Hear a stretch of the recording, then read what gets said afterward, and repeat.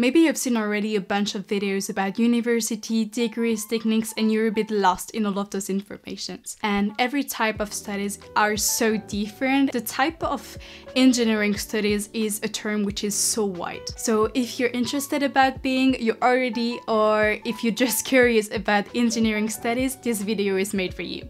Hi, my name is Laura. I'm currently an undergraduate student in life science engineering in Switzerland, and basically in Switzerland you have a bachelor which is going to last for 3 years, and then you have a master degree. So basically you cannot do anything with just a bachelor, so a master is compulsory, and the master is gonna last between 1.5 and 2 years. So I'm currently just there. I just finished and validated my 2nd year of bachelor. So all the tips, all the points I'm gonna explain in this video are the 10 things you should know before, or if you already started about engineering studies. That's just made from my own experience, and that's what I really wanted to share with you today.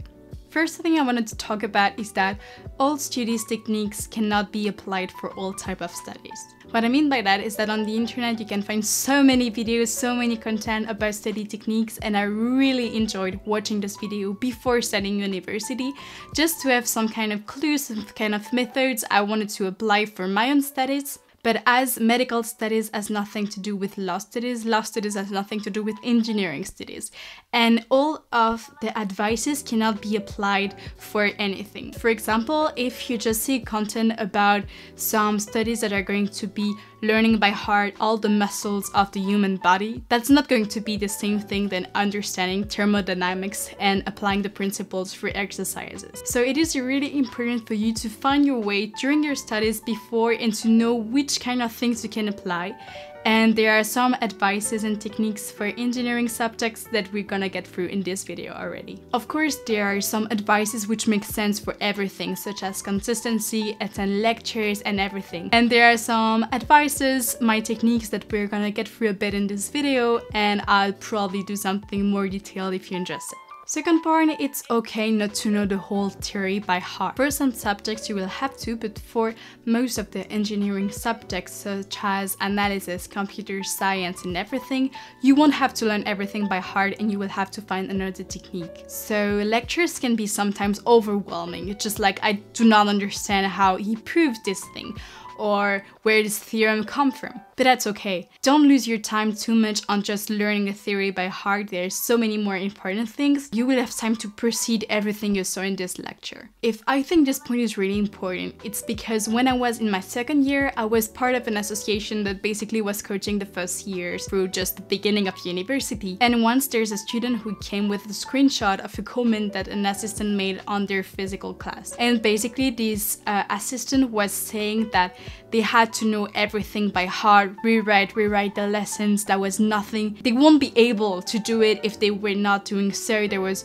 honestly a really rude message, and all the students that saw that were just so unmotivated and being like, we don't have time to do that. And that's very true. For example, for analysis or linear algebra, you're gonna have some kind of exercises to do. So just taking time to learn by heart the whole theory and being able to rewrite them by heart, which was basically what this assistant was saying, is honestly meaningless. And really do not lose all your time on that. That's not the main important thing. And that directly leads us to the third point of this video, and if there's one point you should take back from it, is this point. Exercises are the key. Train as much as you can on subjects.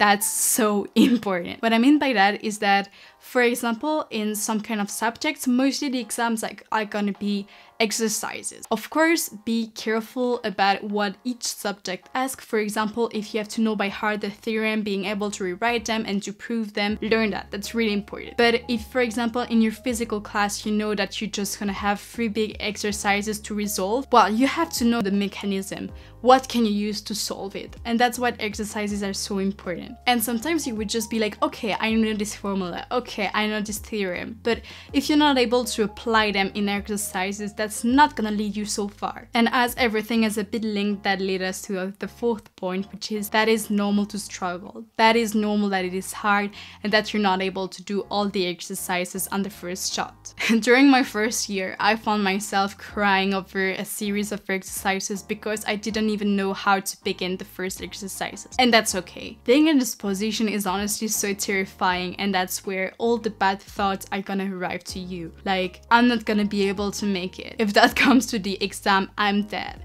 And that's so much not true. One thing someone told me that really stayed with me for the whole year and that was so important is that every week you're gonna have different subjects, you're gonna have new material, new content, and then you're gonna have exercises about them. So struggling every week does not mean that you're not getting better. That's absolutely not that, because that's new content. So of course everything is gonna get new, everything is gonna be difficult because you're not used to see those kind of topics. And one thing that you should keep in mind is that at the exam, that's only gonna be topics that you studied during the year. That's not gonna be brand new subjects like you have on this exercises series that is based on what you saw this week. If there is one advice that I could give you about exercises, is just redo the exercises when you're reviewing for an exam, or do other exercises but that are on these subjects, because that is going to be so important, and you will see how better you got because you're gonna have the keys to how to solve those exercises more easily, and you're gonna just see at this moment how better you got. Fifth point that I wanted to talk about is that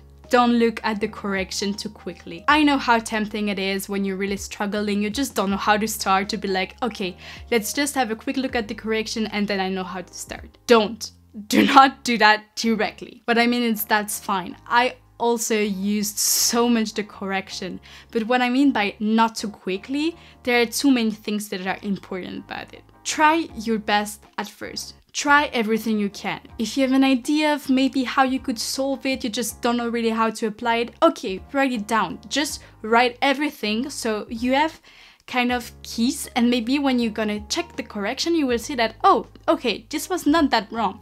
I could have done that. Maybe I didn't know how to use it, or I forgot the first part, but there are keys that I already have. If you have to spend 5 more minutes on this exercise before looking at the correction, just spend those time. Sometimes it can be like really time consuming to spend at those exercises, just look at your paper, struggling, but that's worth it. Because sometimes for most exercises, the most difficult part is to start with those.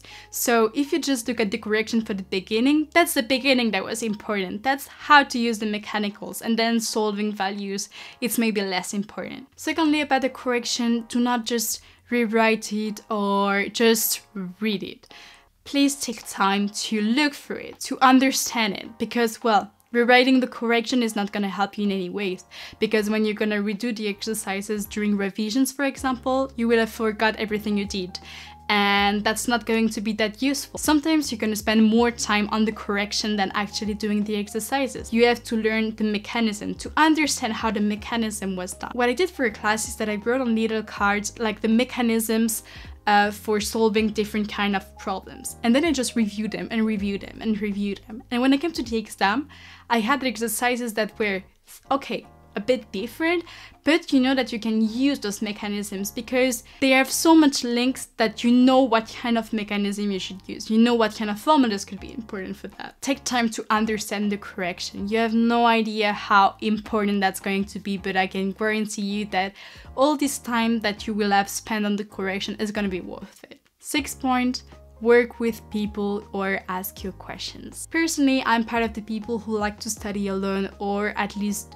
not with people who are studying the same thing as me. Especially when you're arriving to revision session, everything could be just so stressed if someone is in the same section as you, in the same year, doing the same thing, and you're reviewing a certain topic and he's doing something else. Because maybe you're just gonna be like, am I doing the right thing now? Shouldn't I be spending my time on that instead? That's okay to work alone, but maybe just have like a little study group or some friends or people that you're gonna meet each week, for example, just so you can ask each other the questions. That's the key, because maybe there's a subject you did not understand but the other person did, or maybe he's gonna ask you questions about a subject you did understand but him not. That's what is really important. And yeah, that has to be mutually. Like, do not be the friend who is only asking questions and not giving anything in return. Maybe some people won't have questions, but that's so important to share your sharing and to help each other, and that just not going away. That's better for your friendship. depending on the university where you're at, there could be like exercises sessions where you can ask all your questions. There will be assistants there, and my advice for there is do the exercises before. Do the most that you can do before. Write down your questions that you're gonna have, and when you go there, you can directly ask. Those sessions will maybe last 1 hour, 2 hours, and you will maybe need more time to do the exercises. So just by doing them before, you can take the most of this session just to ask really the questions you have, and so you can just move forward. 7 points, not being a math or a physics genius does not mean that you're not gonna make it. As probably for med studies, there are gonna be people who are gonna be able to memorize everything.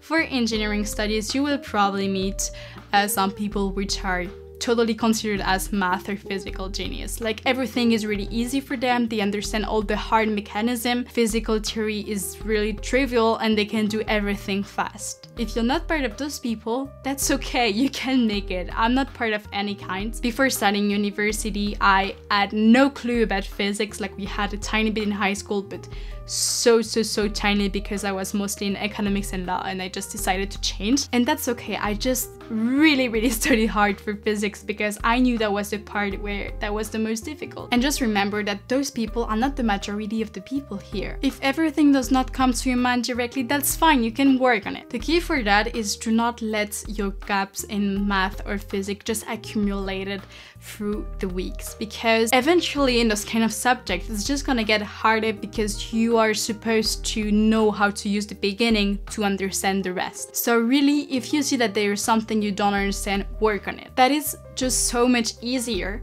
just to work on subjects you already know, or you're gonna do the exercises so quick, but that's not the most efficient way. You know, if there are some subjects that are really hard for you, take time, work on them. Make everything that is hard for you your strength. 8th point, and probably one of the most important that I wished I knew before starting engineering studies, is depending on the subjects, even in your studies, techniques are gonna be so different. If, for example, you have linear algebra class in one hand, where you're gonna have to solve exercises with matrices, and on the other hand, you're gonna have biology class, where you're gonna have 1,000 slides to know by heart, the techniques are not gonna be the same. Instead of just saying that before the exam, which was personally my case with subject that I was just only by heart, and I really found myself just before the exam realizing that I did not know enough. Take time before for that. Take time at the beginning of each semester, of each year, if you know you're gonna have a new subject, to just analyze what you have to do. Do you have to be able to solve exercises? Do you have to know the theory by heart? And then you're gonna establish the techniques that are gonna work for you.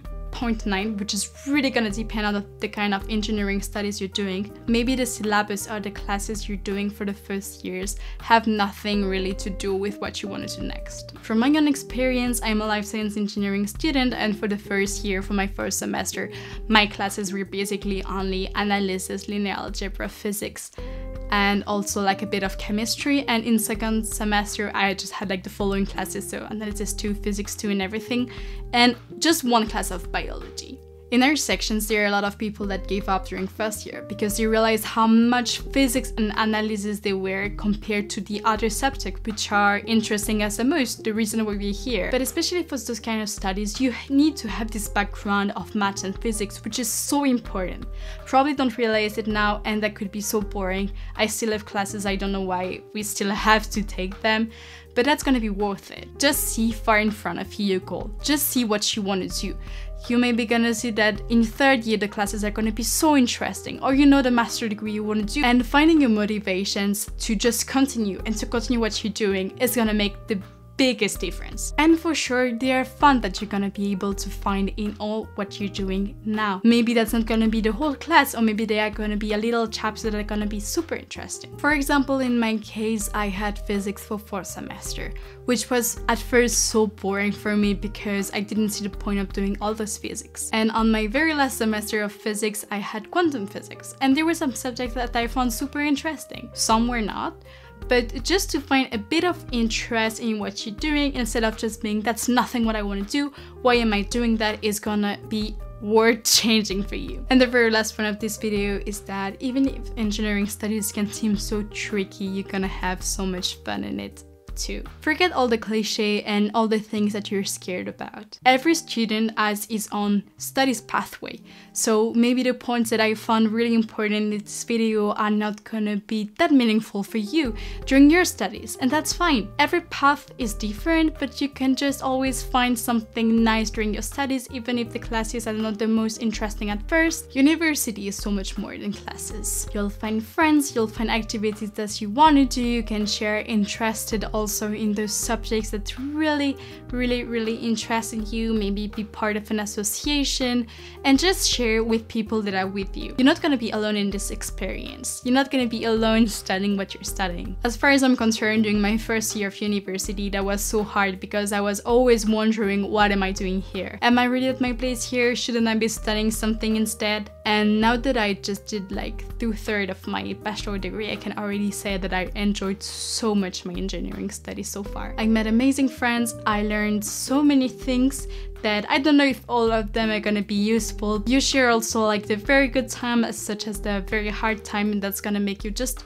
so much closer also. And I think that at the end of the day, that's really the thing that I'm gonna keep in mind. See your goal in front of you and enjoy everything that you find interesting, good or meaningful for you. Engineering is really wide, and that's probably what's make it so interesting. You're gonna share your point of interest with other people which have different, and just see where everything is mixed. For almost, I would say, every engineering studies pathway, there is not like one specific job that you can have at the end. That just opens a very huge door, and you're gonna discover what's really interesting for you and what is meaningful to you. As I said before, university can be so much more than studying. You will find fun in so many different ways, different people, different activities, and I think that's probably the most important thing to keep in mind from this video. I really hope you enjoyed this video. Don't hesitate to share this video with people that are interested maybe in engineering studies, maybe that can help them. Don't hesitate also to continue the discussion below if you have something you want to add, something that was meaningful to you, so we can also all share our experience. So I'll see you all in the next video, and thanks for watching.